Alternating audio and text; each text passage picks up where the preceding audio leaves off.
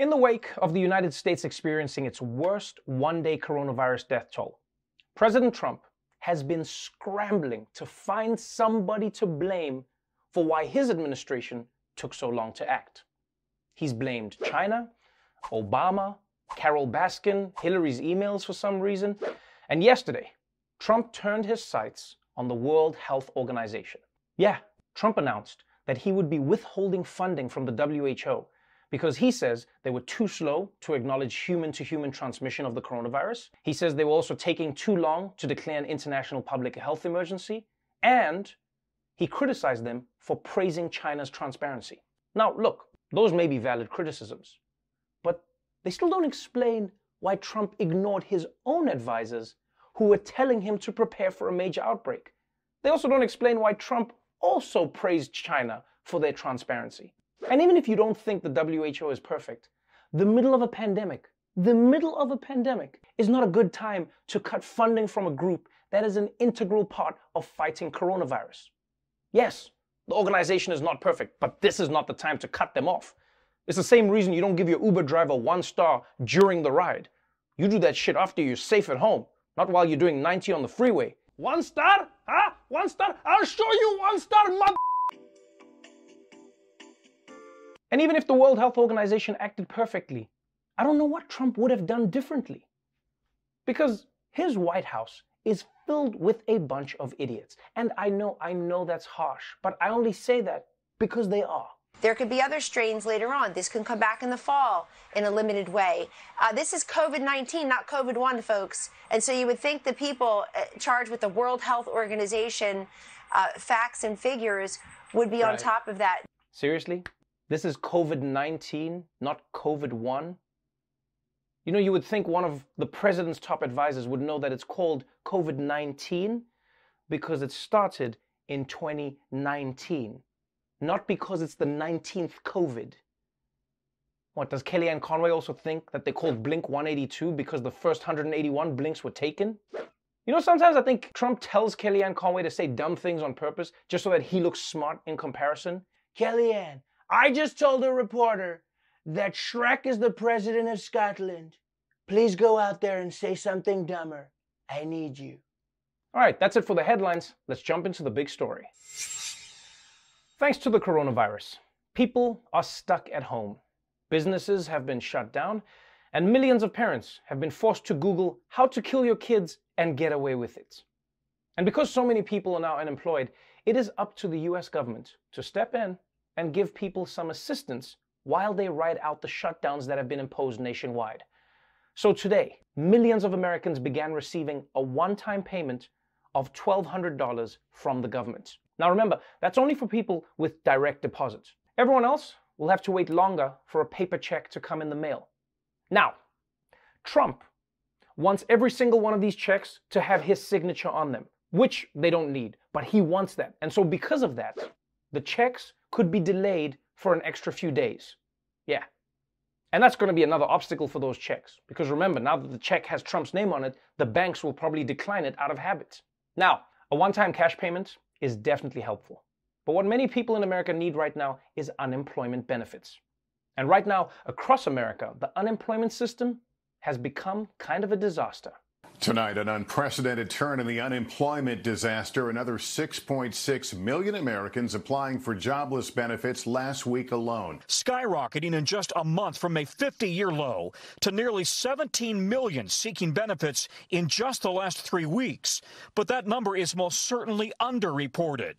Many have been unable to file. The problem, states don't have the staff to handle the unprecedented demand. I've tried at 1 a.m., 3 a.m., 5 a.m., and there's just no getting through. I've calculated over 2,000 attempts to call. Yeah, that's right. People have been spending all day, just trying to get through to someone on the phone at the unemployment office. It's like an evil twist where filing for unemployment has now become these people's full-time job. I mean, that one woman said that she tried 2,000 times. She called 2,000 times. That is insane. That's as many calls as a mom makes when something goes wrong in the city where you live. Hi, love. I heard there was a car accident in New York. Are you okay? Yeah, I know you don't live there anymore, but I'm just checking. Okay, love you, bye-bye. Now, obviously, 17 million people becoming instantly unemployed is going to put strain on an unemployment system. But what hasn't helped is that America's unemployment system is built on technology that is 1 degree above Amish.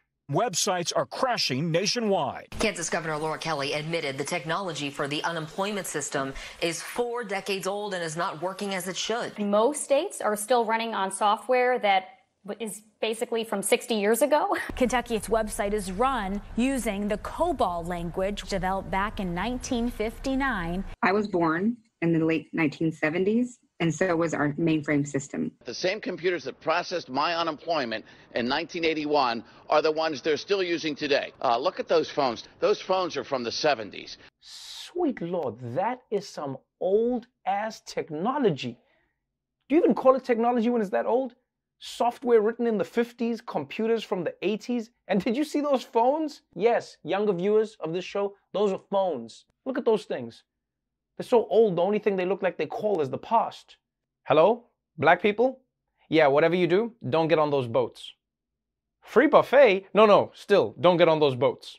Now, I know a lot of people out there are going to want to use this as an example that government is all a big bloated bureaucracy that can't get anything done. But here's the thing. If America looks just over the border, you'll see what happens when the people in government actually work to make government succeed. For those who have stopped working and lost their income due to the outbreak, the Canada Emergency Response Benefit will pay a taxable $2,000 per month up to 4 months. 3.5 million people apply since being introduced just a week ago. The government says to date about 90% of claims have been processed. It just started on Monday, and already 2 days later, many are receiving the $2,000 payments into their bank accounts. But some are telling us that they've received more money than they expected. Okay, you know what, Canada? I feel like now you're just rubbing it in. You're not only getting people their money quickly and efficiently, you're also giving them more money than they expected. I feel like Canada is always trying to one-up America. America has healthcare, Canada has universal healthcare. America has expensive college, Canada has affordable college. America's president adds a little color to his face, Canada's leader went all the way. They're always winning. And before you say this is all Corona's fault and there's nothing the American government could have done, consider this. Many other developed countries facing the same shutdowns have cut right to the chase and prevented mass unemployment from happening to begin with. How did they do it?